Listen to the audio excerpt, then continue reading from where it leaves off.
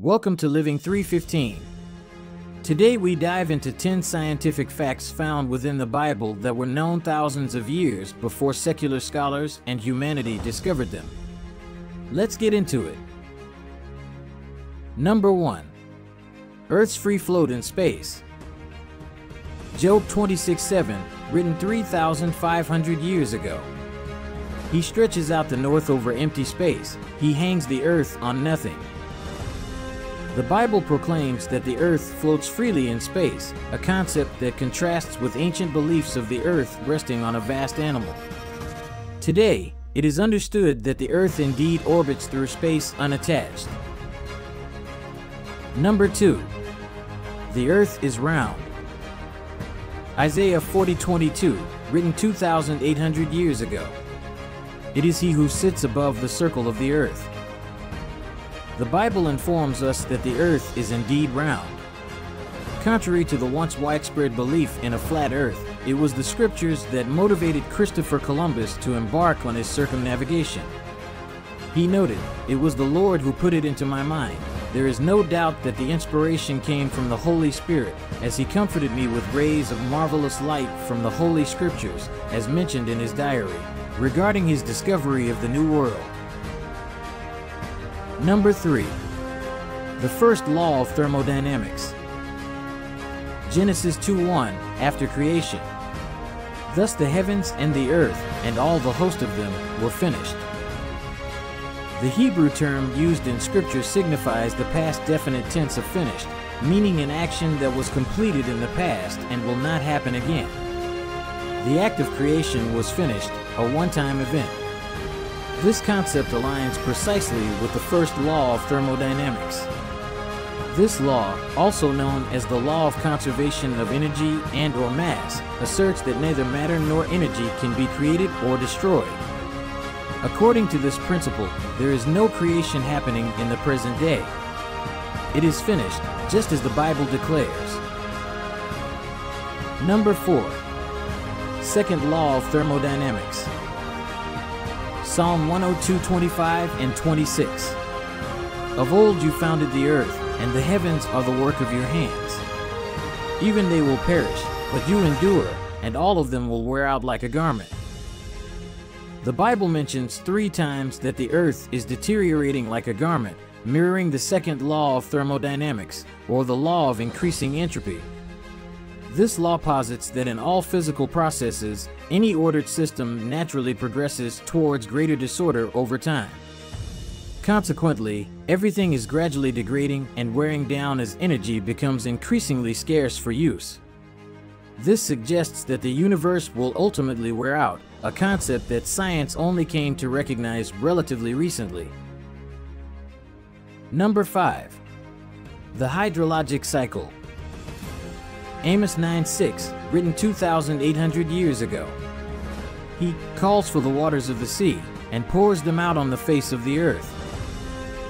The Mississippi River channels over 6 million gallons of water per second into the Gulf of Mexico. Considering the multitude of rivers globally, where does all this water go?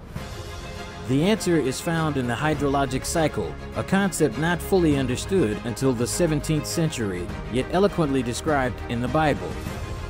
The scriptures reveal all the rivers run into the sea, yet the sea is not full, to the place from which the rivers come, that they return again, Ecclesiastes 1 verse 7.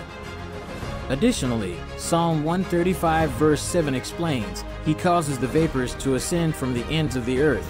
He makes lightning for the rain," while Ecclesiastes 11 verse 3 notes that if the clouds are full of rain, they empty themselves upon the earth, highlighting the cyclical and replenishing nature of water on earth as recognized in biblical texts.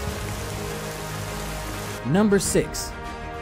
The Science of Oceanography. Psalm 8:8. And the fish of the sea that pass through the paths of the seas. The sea, a vast expanse of water, seems an unlikely place to find paths.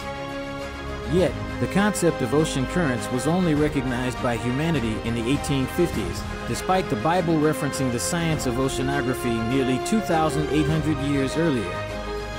Matthew Maury, 1806 to 1873, often hailed as the father of oceanography, was inspired by the phrase paths of the sea found in Psalm 8. Taking the biblical description to heart, Maury set out to discover these paths. His groundbreaking work in oceanography, documented in a seminal book that remains in publication today, underscores the early biblical insight into the structured flows within the world's oceans. Number 7. The origin of life. Genesis 2:7. And the Lord God formed man of the dust of the ground, and breathed into his nostrils the breath of life, and man became a living being. While 21st century scientists acknowledge their understanding of life's origins is filled with lots of theories, little science, the Bible provides a clear account of how life began, according to the testimony of the only being present at creation.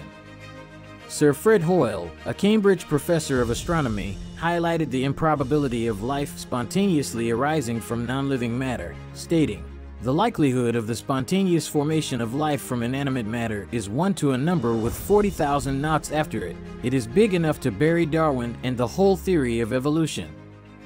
There was no primeval soup, neither on this planet nor on any other, and if the beginnings of life were not random, they must therefore have been the product of purposeful intelligence." This perspective aligns with the biblical view that life's inception was not a product of chance, but of deliberate design. Number 8. The origin of sexes. Matthew 19:4. He who made them at the beginning made them male and female. The presence of both male and female sexes across nearly all complex life forms, ranging from horses, dogs, and humans to fish, moths, monkeys, elephants, and birds, raises intriguing questions about the origins of sexual reproduction. In these species, males and females are interdependent for reproduction, with neither being able to perpetuate life independently. This mutual necessity poses a challenge to evolutionary theory, particularly regarding which sex appeared first. If a male of any given species emerged before a female, it's perplexing to consider how it could reproduce in the absence of a female counterpart. The simultaneous spontaneous emergence of both sexes, each equipped with intricate and complementary reproductive systems, further complicates the scenario. Moreover, if it were possible for each sex to reproduce independently, the evolutionary development of a reproductive strategy necessitating both sexes for survival becomes a profound mystery. This conundrum invites deeper exploration into the mechanisms and evolutionary pressures that could have led to the establishment of sexual reproduction as a dominant mode of perpetuation among complex life forms. Number 9. Countless stars. Jeremiah 33:22, written 2,500 years ago.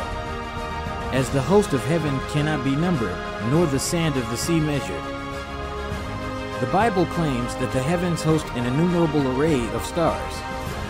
At the time this was written, the true expanse of the starry sky was unknown, with only about 1,100 stars visible to the naked eye, a number that aligns with those cataloged by Ptolemy in the Almagest.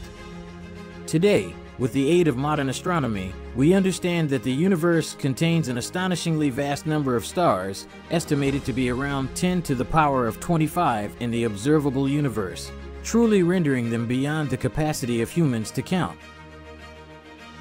Number 10. Blood is the source of life. Leviticus 17:11, written 3,500 years ago. For the life of the flesh is in the blood. The scriptures state that life is in the blood, a concept not fully appreciated until about 200 years ago, when the practice of bloodletting often led to the death of the ill. Today, it is understood that blood indeed sustains life, serving crucial functions such as transporting water and nutrients to every cell, removing waste materials, regulating body temperature, and distributing oxygen from the lungs to the rest of the body. The loss of blood equates to the loss of life, underscoring the biblical assertion of blood's vital role in sustaining health and life. So what did you think of the video?